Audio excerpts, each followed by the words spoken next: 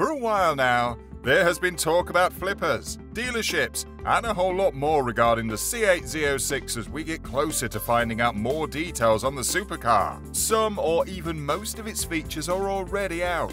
Pricing has also been released, and even to top this, orders are also being received by Chevy for their Z06 already. While all these surely represent good news for members of the Chevrolet community, another bit of news has been making the waves in recent weeks, and it doesn't sound good at all. It has been reported that dealerships are now cancelling a number of Z06 orders, and while there are a lot of speculations as to why this might be the case, we'll be telling you exactly what we think, so stay tuned. If you're new to the channel, well, this is Lavish Luxury, and if you're not already taking the action, please don't forget to subscribe to the channel. And let's get you going with some of the best luxury and finance content you can think of. Now let's head back to what we have for you today. Dealerships cancelling orders just before or even after the release of the pricing details from Chevy is something that cannot be called a shock, especially if you've been following the Chevrolet market for a while. The same thing has happened over and over again, even with the Stingray.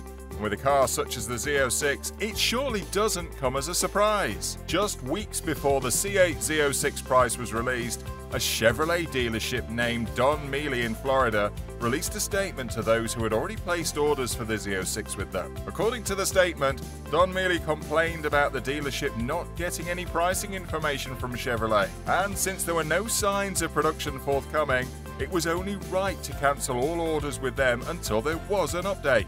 In interesting fashion, the dealership also refunded all deposits placed already for the Z06 in what looked like a really serious move. Now the question really is, did they really have to do that? Well, regardless of how you look at it, the simple answer is no. It is true that pricing information for the Z06 got delayed more than it should, but it just doesn't seem like enough reason to cancel orders and even refund deposits in swift fashion. For such a move, it can only be expected that the dealership will now request for a price over MSRP for the Z06 the next time their order list is open. With this cancellation now eliminating MSRP buyers from their list, it is still unclear how many other dealerships have made the same move, but at times like this, it is usually what is expected, especially with the new price even surpassing anything that had been predicted, even by some dealerships. What actually is still not clear is how far these dealerships can go in terms of the price. Around May this year, another dealership named Dimmitt Chevrolet, also in Florida,